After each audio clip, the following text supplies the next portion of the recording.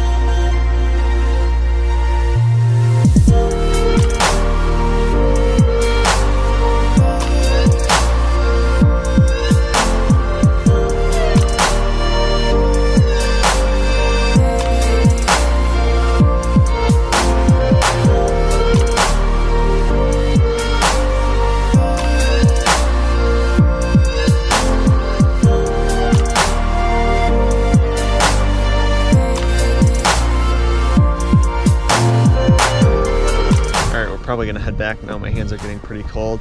On the other side of the wall here, you definitely gotta watch where you're stepping because there are some pockets that you can actually see through the ice, and there's actually some open water, specifically over that area. I'm gonna walk over there and show you guys that, but yeah, if you were in that area, you would fall straight through the ice.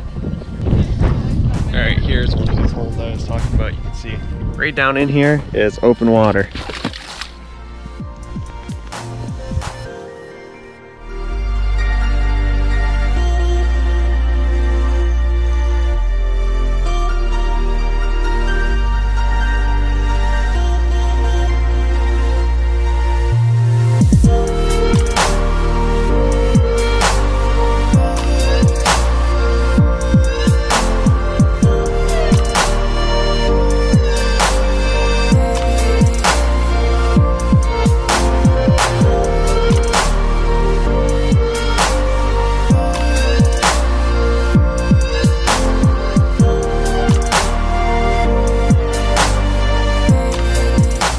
And make sure you hit the thumbs up button if you enjoyed this video. Also make sure you subscribe so you don't miss the next videos I will be posting, and leave your questions, comments, and suggestions below.